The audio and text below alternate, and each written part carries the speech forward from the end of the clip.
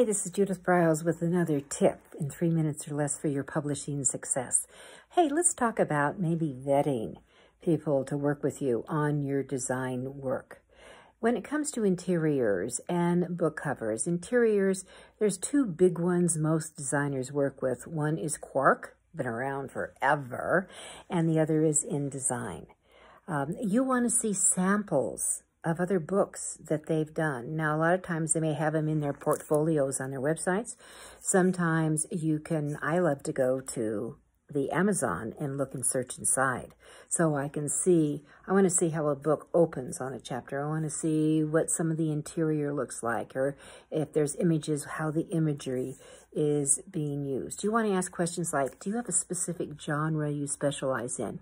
Because some authors may be needing just, they're in the fiction line, and there are some designers who just, explode in this area, and others for nonfiction. So if they cross over, that's great, but just ask. There may be some that are fabulous with kiddos, or let's say inspiration, poetry. And again, a lot of them cross over all the time. What you do is you want to ask and you want to look at their portfolios. Now, they cost money, so don't be shy. Ask, what's the range?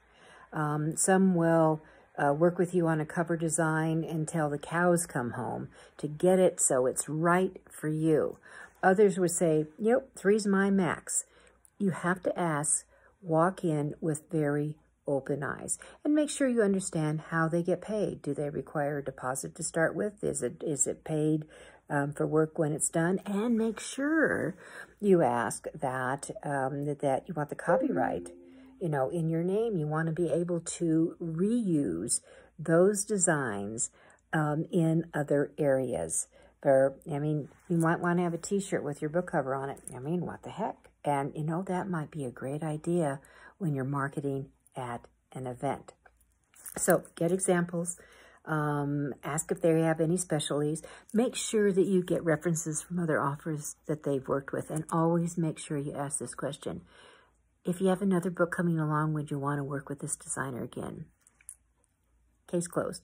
All right, I'm Judith Briles. Make sure you subscribe to this YouTube channel and share it on your social media, as well as your other authors and friends.